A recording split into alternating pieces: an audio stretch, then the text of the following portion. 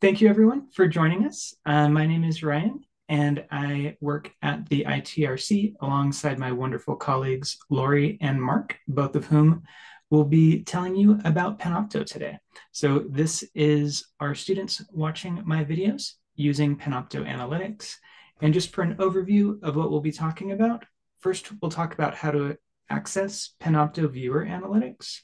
We will talk about what user statistics are available, why these analytics are useful, and we'll also have a question and answer session at the end. But feel free to go ahead and pop questions into the chat throughout the whole time as well. And next up, Lori's going to tell us more. So just an intro, Panopto is our new video management system that integrates with both Moodle and Canvas. And we're recommending that faculty start using this in order to free up room on your Google Drive. But the main reason is you can access these analytics. It's not the main reason. There's other reasons. Another good reason is that it has automatic captioning, so we can be more active about providing accessible content. But the analytics are what I really love about it. And so that's what I'm going to talk about today. I'll just show you real quick how you add a video and then how you get to the analytics. So to add Panopto in, it's called Panopto LTI. I don't know what LTI stands for, but we kind of think of it as an app that's external from Moodle that we're adding in. So if you click on add an activity or resource, you're going to click on Panopto LTI. And next you're going to select content. And the first thing it does is ask you if you're going to grade this video. So you can add quizzes, interactive quizzes and things within the video, and it will actually add the grade to the grade book. You can do it based on the quiz results or the percentage that they viewed. So if they watch the whole thing, they get 5 points or something. But I'm going to say do not grade this video and continue. This is a video I had uploaded previously, but I'm going to click upload and grab one from my computer. And I'll just choose a random one that is in the list first. And it loads up at least this part of it loads up pretty quickly. And then you can just do insert. And you can see it'll take it a little while to process. So it won't be immediately available to us to view, but it'll just be working in the background. I haven't actually timed it. It seems like it takes like 30 to 60 minutes for them to process. So if you were doing this right before class, you would want to give yourself some time for the lecture to process. So I'm going to click insert, and it brings in just the name of your file. And at this point, if you wanted to change it, you could. I'm going to take out new. And you can do your activity completion, all of your normal settings that you would do with any other Moodle activity. And I'm going to click save and return to course. And so here's the one that I just loaded. And if I click on it, it's going to tell me will be ready shortly. But I'm going to show you one that I've already uploaded previously. So I'm going to click on it. And the way you get to your analytics is by clicking on this arrow at the bottom of the viewing window that's kind of pointing up to the right. So you click on that, and then you are taken into the analytics, into the video itself. And Hi, I'm Emily Jordan, and today I will be showing. Hi, Emily. And then up, I don't know if you can see it or if the Zoom window's covering it, but in the upper right corner, there's a little symbol. It looks like graphs, and you click on that, and then that will open up your statistics. So we're going to switch back to the slides, and I have some screenshots that I think will be easier to see for this next part. So this is when you open up your analytics, this is what you're going to see at first. It's the session dashboard. And we're just going to click through. I'll explain each one of these in a little bit brief detail. So the first one you see is the number of views and downloads. So that's in total.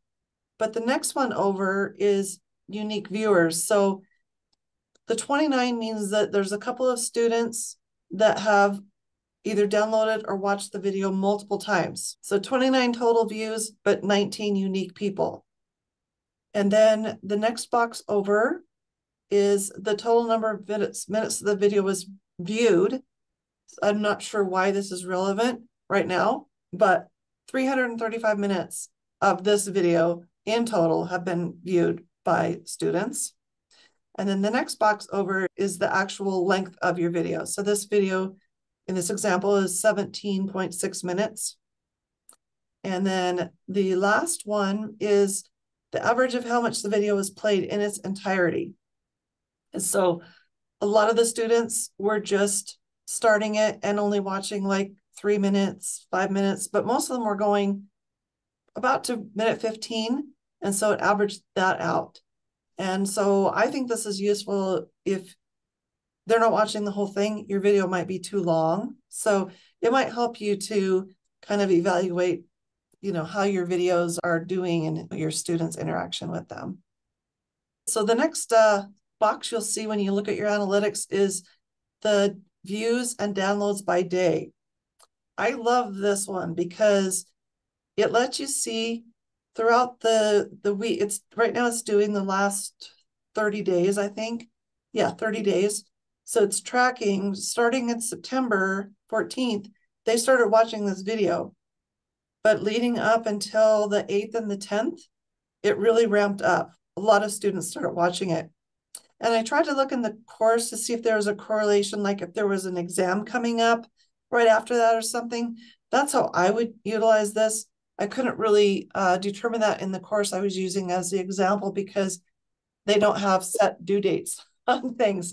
So I think it was just the students maybe were starting to work in the program that she was talking about in the video. So that's my guess on that. But I think it's pretty interesting to see how many people are viewing it each day and where it spiked in the viewing.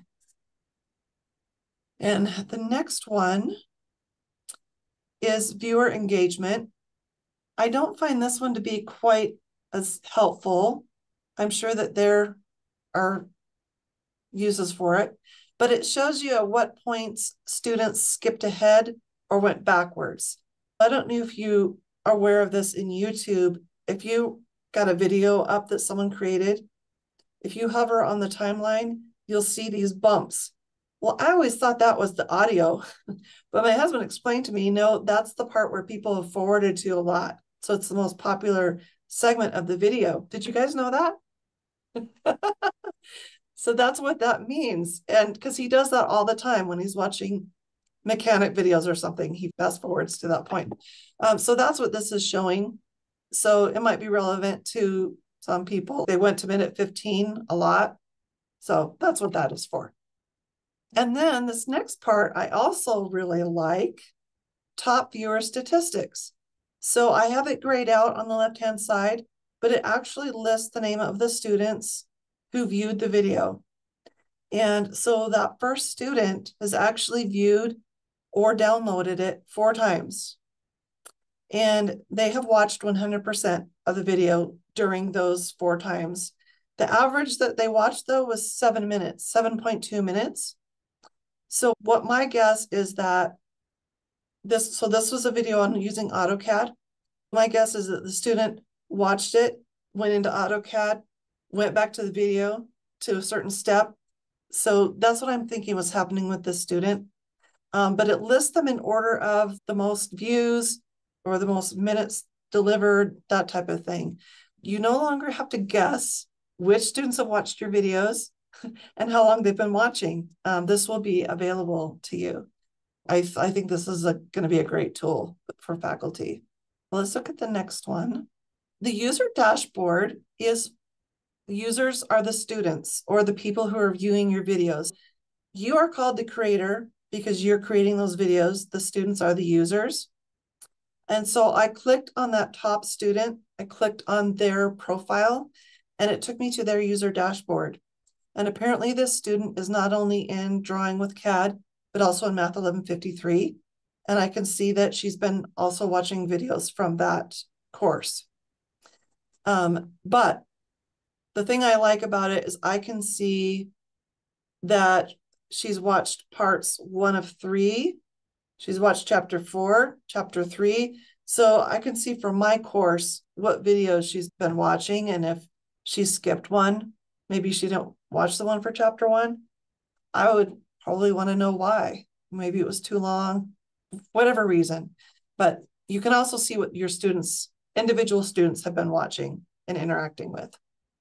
Okay, and then this is your folder. So what we were looking at was on a video, a specific video. Now I went to the folder that contains all the videos for a course. And so I'm getting folder analytics now. And the top video that the students are watching is part 1 of 3. And there's 20 unique viewers. There's 21 students in the class. So I know that one of my students is not watching that video. And I could go back to that video and, I guess, by process of elimination, determine who didn't watch it and reach out to them. You know, why didn't you watch the video? You know, I see that you're struggling. You should probably watch the video, those types of things. But as I was saying, I can see she may not have watched the chapter 1 or chapter 2 video because they're not listed here, or maybe she's going out of order. I'm not sure. But I can see that part 2 of 3, only 10 people watched it, and part 3 of 3, only 8 people watched it. So the viewing has dropped down on this 3-part video. This was a video that was on YouTube originally. The person had kind of an accent, so maybe the students didn't find it as useful and they didn't want to go back to that again. Who knows? We can guess a million things, you know, but this is for your whole folder. So all of your videos in your folder, you can get that snapshot of what students have been looking at. So we're on to some frequently asked questions that I thought might come up. What is the benefit of embedding videos into my course using the Panopto LTI? And that's as opposed to hosting them on Google Drive and just linking them from Google Drive, or linking them from your YouTube channel if you have one. The benefit, as I've said, is that you can see who's been watching it. And you can just share a link to the video to anyone, but if it's not in your course, it's considered anonymous. So you wouldn't know who is viewing that. So that's why we want to use the Panopto LTI every time to add those videos in.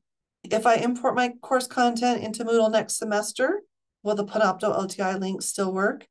Yes. And you will not have to add the videos again. However, the statistics do not reset, but on that dashboard, you can filter.